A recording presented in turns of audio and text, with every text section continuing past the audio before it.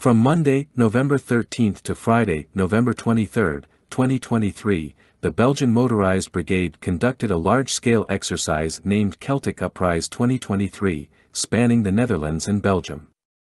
It brought together approximately 900 military personnel, including 700 in active deployment, 150 vehicles, primarily from the Motorized Brigade, and a French company of the 150th Infantry Regiment based in Colmar comprising around 200 individuals with 2 VBCIs. The exercise encompassed various deployment methods, including patrols, security operations, attacks, escorts, anti-terrorist maneuvers, and medical evacuations. One of its key objectives was to test and strengthen cooperation between Belgian and French ground forces within the framework of the Motorized Capacity, Capaciteit Motorisée, CaMo, project. Initially, military personnel were deployed in Oijerschot, the Netherlands, before carrying out operations in the provinces of Antwerp, Turnhout region, and Limburg, Leopoldsburg region. As noted on the Belgian website A l'Avant-Garde, the land component and the Motorized Brigade organized the first exercise of the Belgian-French strategic partnership under the CaMo contract in September 2019.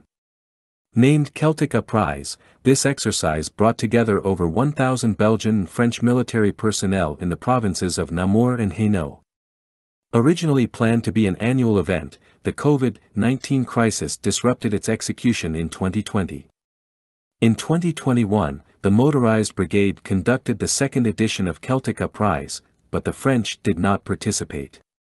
In 2022, French military personnel joined the third edition of the Celtic Uprise exercise, which brought together over 1,000 Belgian and French military personnel. The Belgian units involved were from the Motorized Brigade, while the French contingent consisted of approximately 250 soldiers from the 152nd Infantry Regiment in Colmar, who had previously participated in the first edition. As part of the CaMo strategic partnership between Belgium and France, it was agreed that the binational Celtic Uprise exercise would be held annually.